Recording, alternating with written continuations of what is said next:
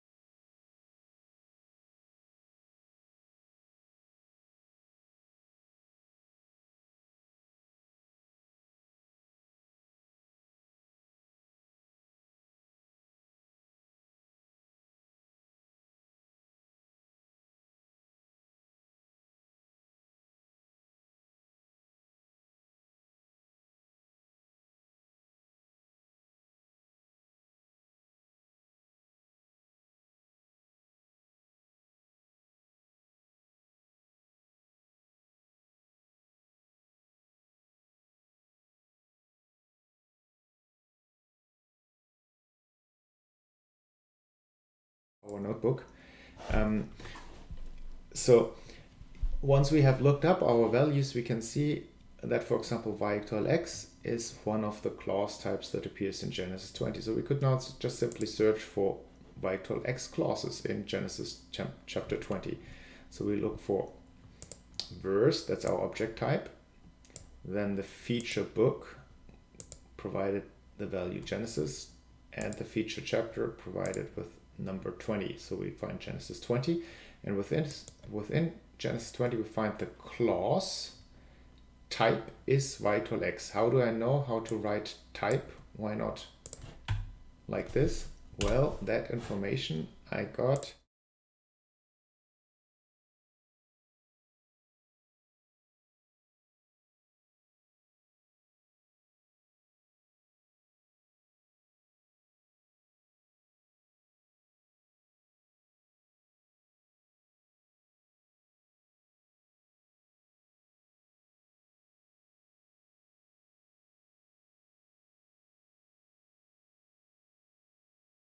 how do I know how to write this y equal x value? I could have written it like this, or why not like this? Well, you have to be precise. You really need to get the code from the database. So I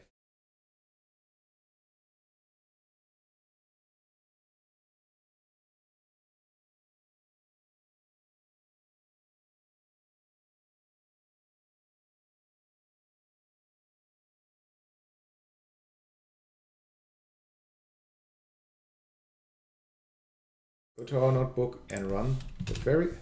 Here we go. We found all y equal x clauses in Genesis 20. Obviously, I'm just showing the first 5. You see that I color-coded the second line, 2, that stands for second. This is our second line. I color-coded that line. I could give it a different number. Let's say yellow. Now it's yellow. Magenta. Now it's magenta. Okay. Let's imagine we're searching for proper names like Abraham, Abimelech, Sarah, and so on. They all appear in Genesis 20. How can I search for proper names? Obviously, I need the code. I give you here a list of all codes that are available for part of speech. SP is the abbreviation for part of speech. So we could click here, and now we get to the SP part of speech. So you need to use this code SP. And then here you have the different SP part of speech values. You could search for articles, verbs, substantives, or proper names. Here we have NMPR, proper names. Excellent. So let's go now to our notebook. And we could now say, let's search for all words with the feature part of speech has the value NMPR, which is proper names. So it should now show us all proper names in Genesis chapter 20. Yes, there are 29 proper names, so 29 occurrences of proper names. I'm just listing here the first 5 results. So we have Abraham, Kadesh, Shur, Gerar, Abraham, and so on. If I would show more, we would probably also get Abimelech. Here we have Abimelech and Sarah. Yeah.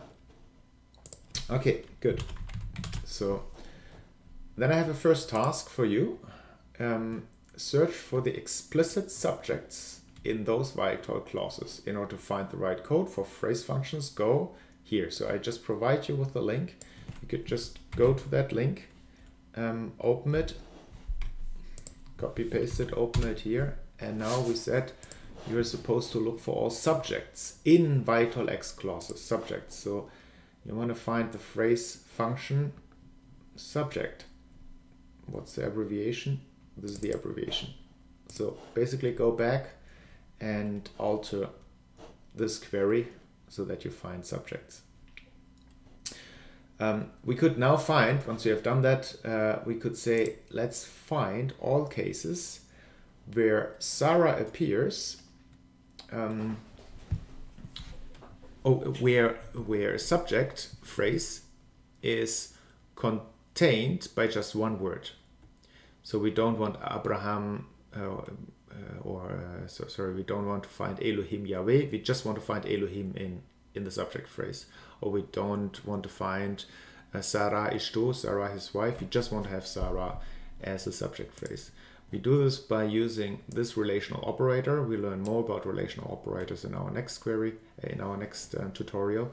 But this basically means that this word needs to start, this is the first column, needs to start right where the phrase function subject starts, and it needs to end right where the phrase function subject ends. So basically it means the subject phrase can contain only this one word. Okay, so let's see what we get. Here you see Vaisa Misham Avram Arza HaNegev, and it pulled out from there Abraham, earthwards, the Negev, that Abraham is the only word of that phrase. No other word appears within the subject phrase. Okay, so of course we could now export this into pandas, load it as a pandas data frame, and then do a count of all subjects that appear in Genesis 20. So 5 times Abimelech, 4 times Abraham, 2 times Elohim. Interesting, you see, Sarah doesn't appear. Sarah is absent as an actor. Sarah is absent as an explicit subject in all of chapter 20. That's quite interesting. So we could now say, task 2, something for you. Go to Shibang and look for how the lexeme of Sarah looks like. Then search for all cases in which Sarah appears in Genesis 20. And then try to answer the question, in what syntactical position does she usually appear? Obviously, she doesn't appear as a subject, as an explicit subject. What other syntactical functions does she usually appear? So that's a second task for you to do. All right, good. Let's step into the third section here of this notebook, namely understanding the database structure. So what you see here is that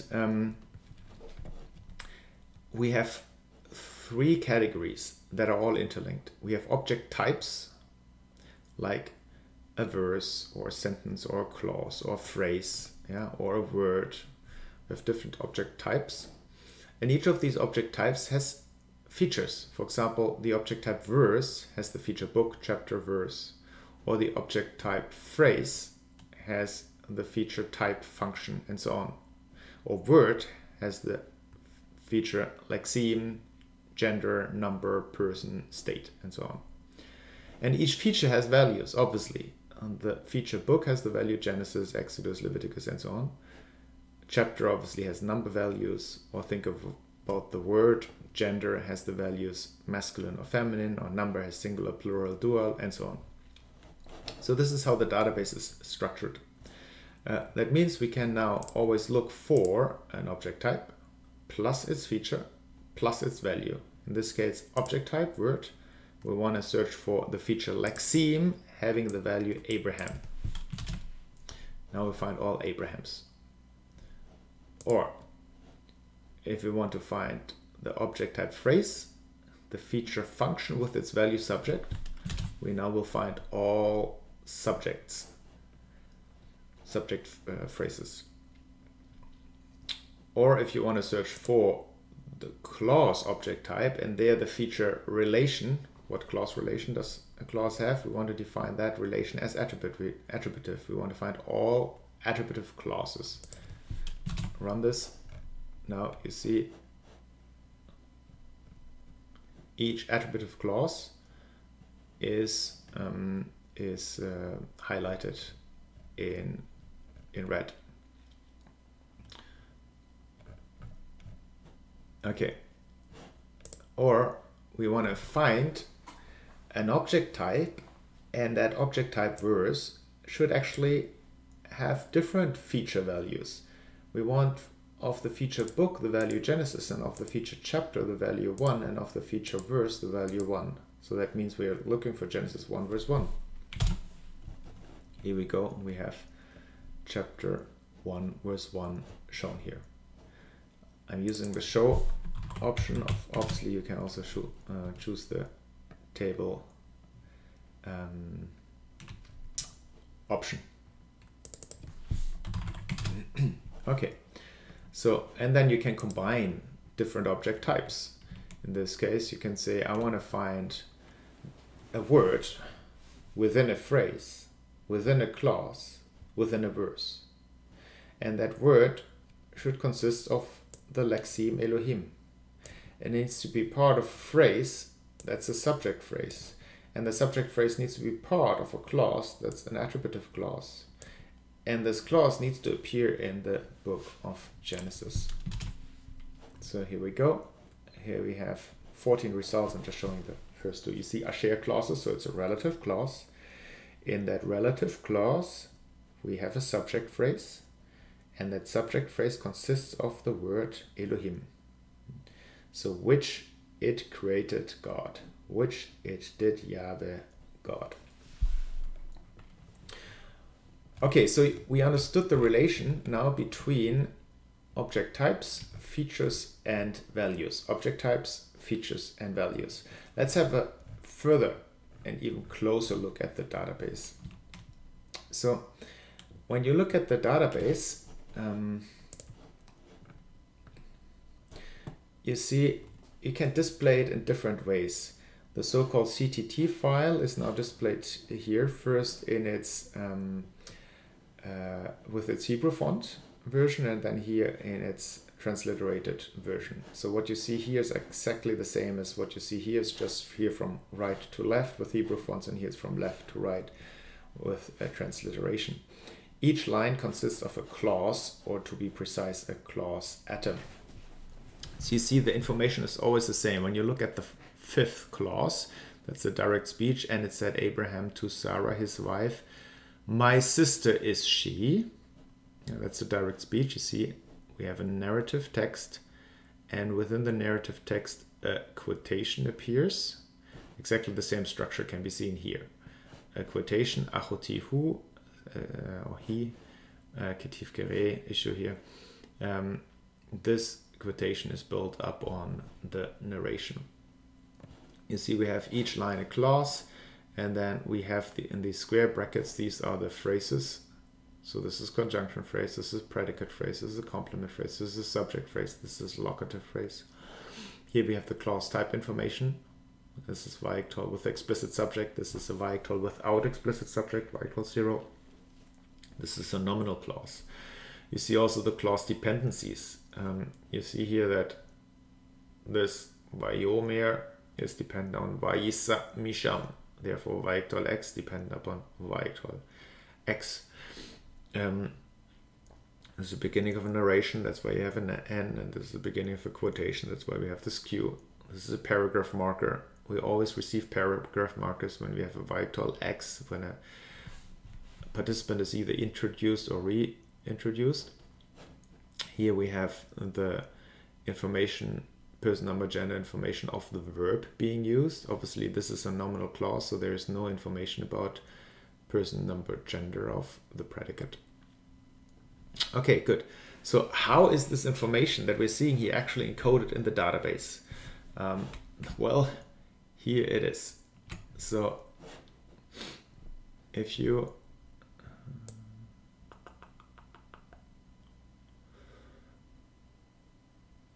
here we go. Oh, I cannot make it much bigger. So let's copy this out.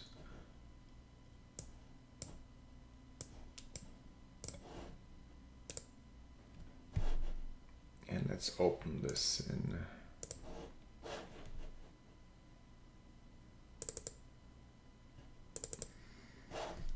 here we go. Now this is bigger. So you see that we see exactly the same text that we saw here. So those lines, Genesis 20 verse 1, Vayisa Misham Avraham Arza HaNegev, and it pulled out from there Abraham towards the land of the south, is exactly what we have here. Va, in transliteration, Vayisha Misham Abraham Arza HaNegev. That's the first clause. Now, if you look at this super long table, and this is not even everything that's contained here, you see that each line consists of one word. Vaisha, for example, Vaisha, so that would be here Yas Nasa from Nasa. Okay, if we go to this line, you see the lexeme. Lex is Nasa. Nun Samech Ain. And that's the verbal marker. This is our graphical prefix, Yisa. And this is our third singular masculine graphical representation of the suffix. Then here you see the marking of the verbal class, of the word class, of the part of speech. This is obviously a verb. So then you see that Vaisa is the predicate phrase. You see, first we have a conjunction phrase, then we have a predicate phrase, then we have a complement phrase, then we have a subject phrase. It's exactly what we have here.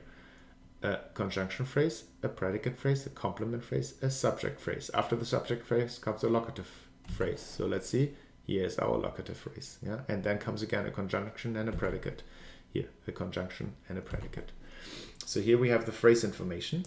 And then we have clause information. So this means that all these cells above Victol X build the Victol X clause. So the last phrase within that Victol X clause must be a locative. The first must be a conjunction phrase. Let's look at the second clause. It's a Victol clause, not a Victol X. The last is a complement. The first is the conjunction. So let's see this. Yes, the last is the complement. The first is the conjunction. And so on. Here you see text information.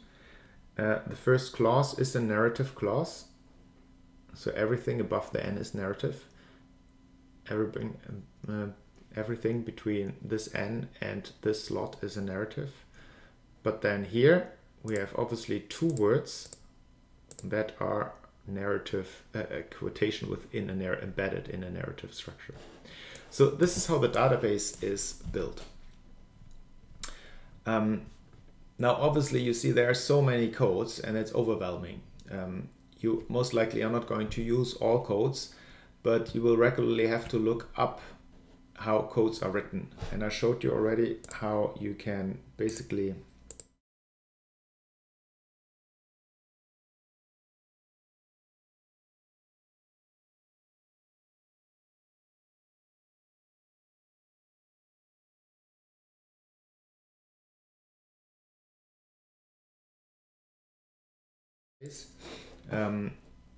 if you want to have the feature description open all the way, you can just click here on this link and bookmark it, and here you have everything.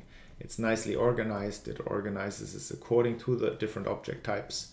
For example, Word. You can just click here on Word and then you see all the word features on an orthographic level, on a lexical level, on a morphological level, and so on. Okay. What I do mostly is I use Shebunk to look up the different values as I've shown you. Okay, third task for you is study the GCPC feature doc and find all object phrases in Genesis 20. So go to your feature doc, try to find all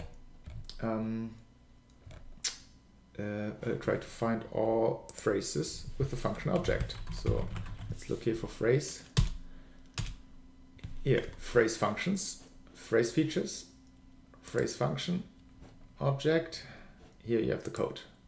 So you can now tweak or write a query. You can just copy paste from previous query codes and then and just adapt it to search for all object phrases in Genesis 20. Now, valence is the concept of valence helps you to understand what verbs, particular verbs, are meaning in certain contexts. I give you a couple of examples. For example, in English, when you say Peter runs a shop, it has a very different meaning than when you say Peter runs a marathon. So what triggers the difference in meaning for run is the noun that follows. It's basically the object and the object phrase. If the object phrase is an economic entity, then run automatically means something different than if the object phrase is actually a word of distance. You can replace a marathon by any word of distance. Peter runs a 10K, a 5K, it always means something. It always triggers the meaning of a physical activity where you move your legs fast. If you have an economic entity, again, you can use any other word for an economic entity. It always triggers this idea of having a business. So run a shop, run a business, run a grocery store. Yeah, it always triggers the same meaning. So we could now look for example, the word lakach. The verb lakach in Genesis 20 verse 2 has, where it says, and Abimelech took Sarah. So what does that mean? So we could now say, search for all cases where lakach appears as a predicate and is connected to an object phrase. So now you see we find all clauses where we have two phrases, a predicate phrase and object phrase, and the object phrase we don't specify that lexeme, so we see always what the object is. And he took the man, or and he took one of his ribs is usually translated. Now we could say in our case of Genesis 20 we have a female object. So let's say our object needs to be a specific word, namely a proper name like Sarah or Abraham.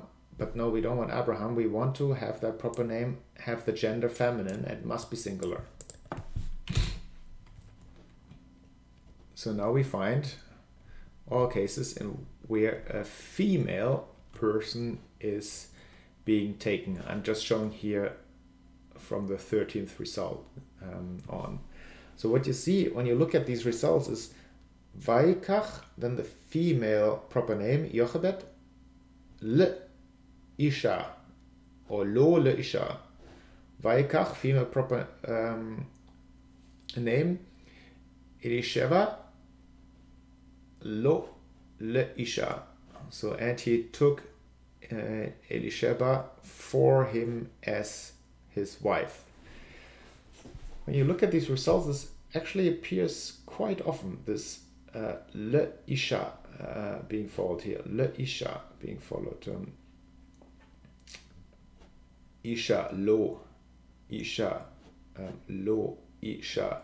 So here the Le is missing, but Isha, Lo, Isha is there. So we could ask and wonder, is there perhaps a certain pattern when you have lakach plus a female proper name plus Le Isha? You will be able actually to establish a pattern, and in Hebrew this construction basically means to marry. So in this task I'm just asking you to find these Le Isha constructions. Alter this query, it's your fourth task, alter this query in such a way that you're looking for complement phrases that contain the noun Isha, yeah? And then you can look at your data and suggest what type of meaning it actually is triggering for lakach. Okay, as an assignment, it's up to you, but you might want to construct 2-3 syntactical queries and investigate, experiment with the database a little bit more. In our next session, we are going to look at relational operators available in TextFabric. Once you understand relational operators, you can really build complex and very precise queries. All right, that's it for today. If you have any questions, let me know. Bye-bye.